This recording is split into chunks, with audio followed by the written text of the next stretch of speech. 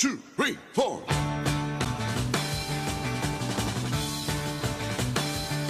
Well, it's a 99, baby. It's my favorite time of the day. Well, it's a 99, baby. Can't wait to hear what they have to say.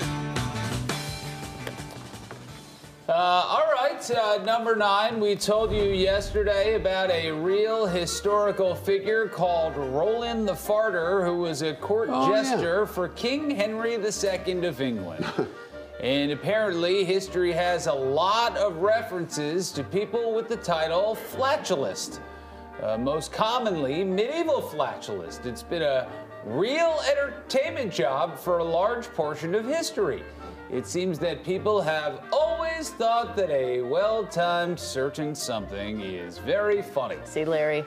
The Wikipedia page says a flatulist is an entertainer often associated with a specific type of humor whose routine consists solely or primarily of passing gas in a creative, musical, or amusing manner. All right, that's fair. The philosopher and theologian St. Augustine even mentions them. Wow. And so do intellectuals from the French Renaissance.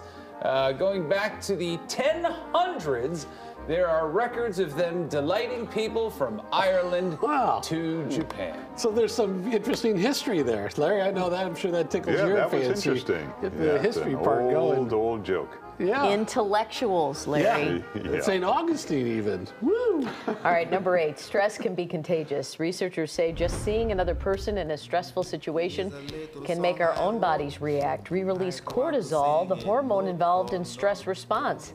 It's a phenomenon known as empathetic stress. It happens more often when we see a loved one feeling anxious. We end up feeling what they're feeling because it's something called mirror neurons.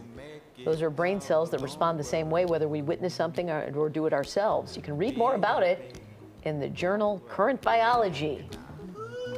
Number 7, every now and then it's fun to remember an old meme like this kid dancing to impress the girl. There's a backstory here. The girl is his sister, and she bet him he couldn't make her laugh. Some memes have been around long enough to have entered the public domain. Look at the effort I here. like that. Did he break her? I don't know. I'd like to know that. He looks like he's about 35 years old. Yeah. Look at him go. That's that not make her laugh. Come on. Like Meanwhile, his dad's like, hey, can you get over here and help me out? Please. Dedication there. He's going. She's like, nope, not working. He's not quit. Good for him. Oh, that's great. All right, number 6, if you're a big fan of IPA beers, you might want to thank President Jimmy Carter. Beer geeks know all about it. In 1978, Carter signed a bill that had an amendment pushed by Alan Cranston, a senator from California. Basically, it got rid of all the tax on any beer that was brewed at home for personal or family use. It lifted regulations that were put in during Prohibition. It led to lots of home brewing, which spurred on the craft brewing craze, which led to lots of small brew pubs opening up. So thanks to Jimmy Carter and Cranston on that one. Number 5, someone might have a crush on you and you don't even know it. Oh. Relationship scientists say there are ways to tell. Do they match their texting style to yours? Maybe they use the same phrases or lingo that you do. Do they make plans with you for future events? For example, do they agree to attend a friend's birthday party with you 2 months from now? That means they plan to be around and in your life for a while. And finally, do they notice specific things about you? Like when you add pictures on Instagram or change a profile picture.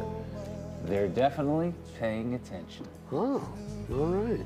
All right, number 4, super pigs are coming. Oh. They're part domestic pig, part wild boar, and they're being bred by farmers in Canada. They're larger than normal pigs, and due to their genetic makeup, they can survive in frozen landscapes. That means they can live in locations with colder climates and even reproduce at temperatures that might ordinarily kill livestock. Wow. Sounds awesome, right? Well, not so fast. Super pigs don't play well with others. They're known for attacking other traditional farm animals like turkeys. So that could be a big problem. Yeah. Farmers are still trying to figure out how to domesticate the pigs, make them a bit friendlier. That's a nice children's book right there. Yeah. Except for the turkeys. Yeah. All right, number 3, I just want to take a moment to remind everyone that there's a whole world of socks out there for all of us to enjoy. This is America, so you can wear any socks that you choose, and you should know that you have lots of options. They have socks for pretty girls to lounge in, socks for people who love their cats, socks on Etsy that are just full of whimsy. I just don't even know what to do. And when you look at these socks with the toes built in, Ugh. this is the wonderful world. Oh, those are fun, yeah. Is that not sassy? It's good to know that our children will probably live to see even more wacky innovations with socks. But what a world we live in now. Who'd have thought about this 100 years ago, right? Look how far we've come.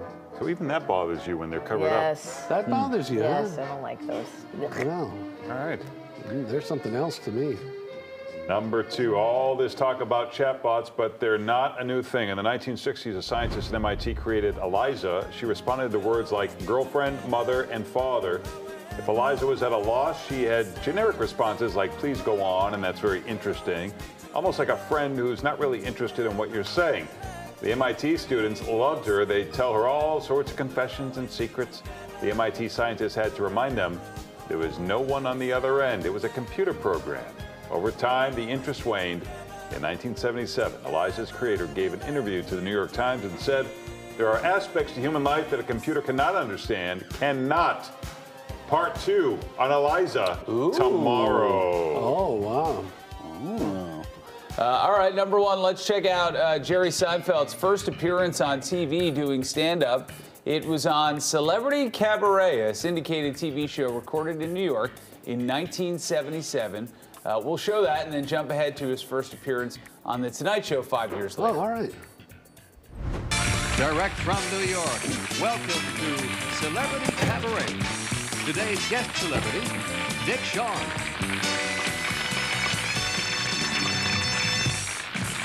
And now, your master of ceremonies at the Celebrity Cabaret, Richard Hall. What happened there?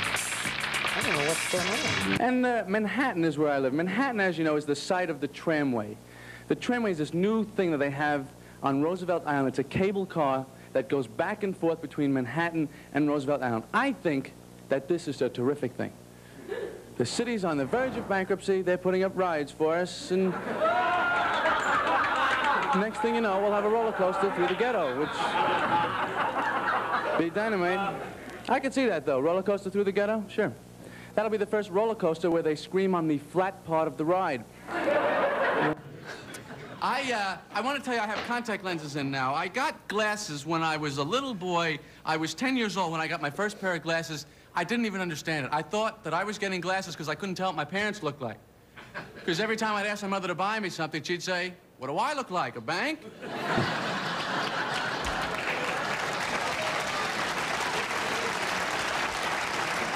Oh. And you know what I figured out when you're a little kid? Your parents are the bank. Aren't they? Where am I going to get money? If I'm 10 years old and I need to get money, can I walk into Chase Manhattan? The teller's just going to say to me, what do I look like, your mother? I grew up... It's all uphill from there. He did all right for himself, but it's weird to see him working that out in the early stages. And tonight at 9. 99 is a whole lot of fun.